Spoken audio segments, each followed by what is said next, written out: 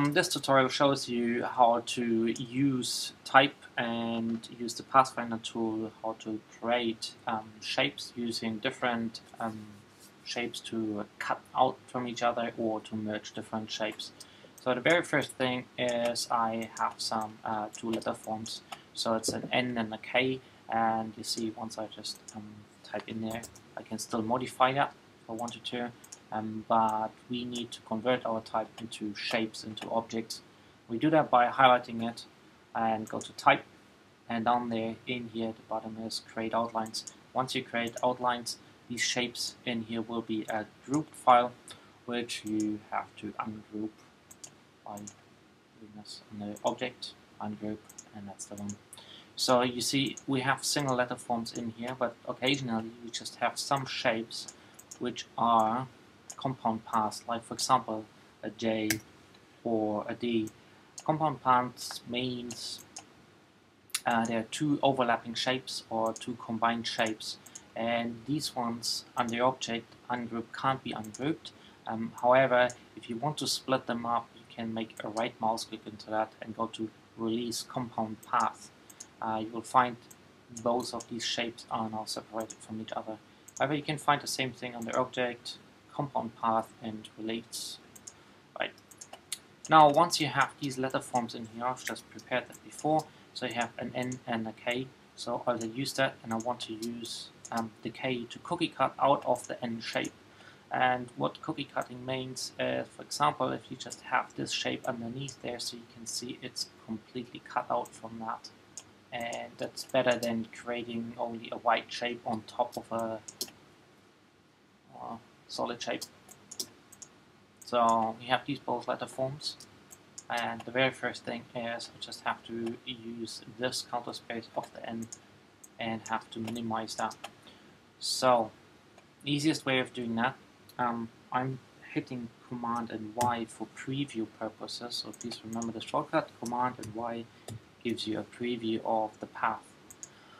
Once you just click on these shapes, you don't want to break these paths in its own right, so you would delete only points. And the easiest way of doing that is going onto this little pathfinder tool, on the pen tool, and you have add anchor point tool, you have delete anchor point tool, and you have the anchor point tools. These are very, very important tools in Illustrator. We're going to use them later on as well. But the first thing what we want to do is delete anchor point tools. So we go to this delete anchor point tool. Shortcut for that is the minus key on your keyboard. Delete these points, right? And you see these ones are surplus. I don't need these points in here either.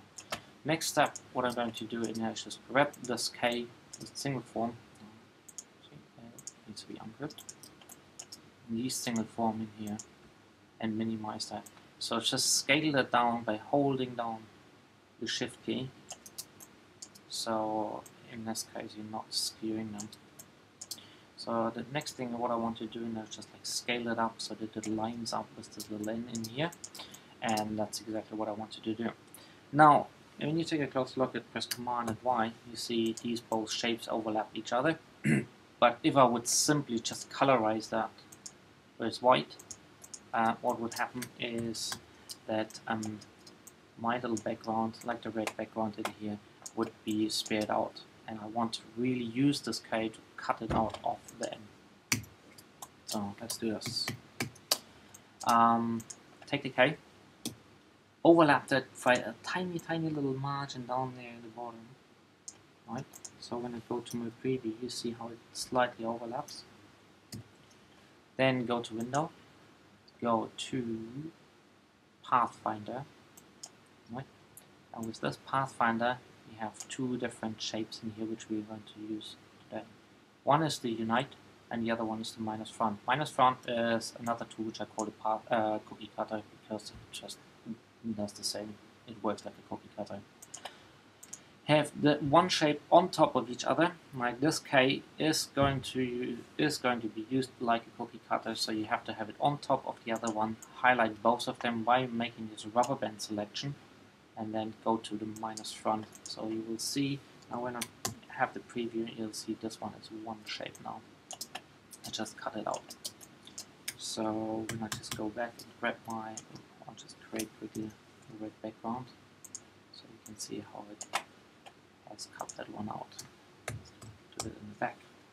And that's it. And that's how you use the Pathfinder tool to clear cut or cut something out. Now the same thing is in there. Occasionally you want to merge some shapes in here. I have two Ks in there which I want to merge, and we're using the Pathfinder tool for that as well. So before we've used the minus front, and this time we're using the unite tool.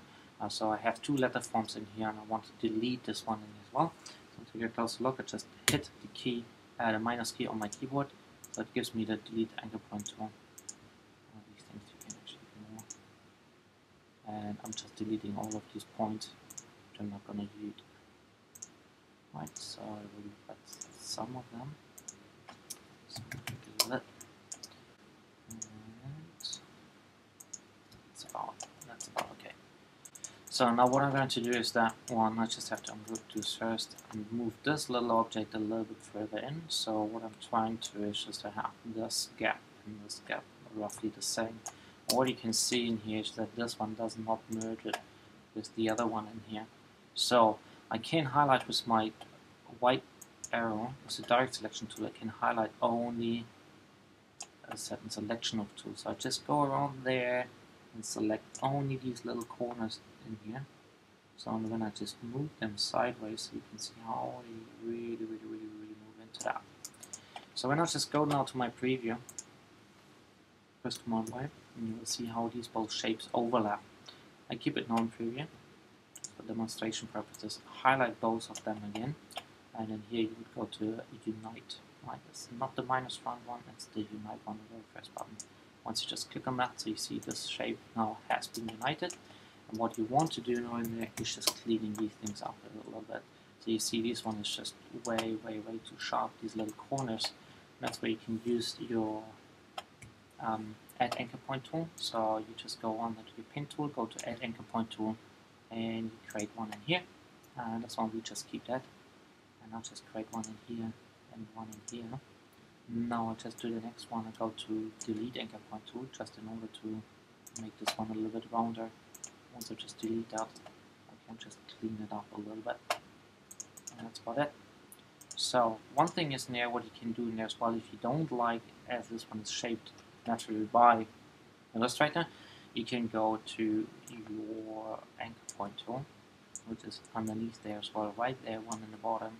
You can click one of these buttons in here, hold down the shift key, and you see how these ones actually just move around, so you can just clean it up a little bit and make that as round as you wanted it to be. Right. And that's it. Fun and success. There we go. That's it.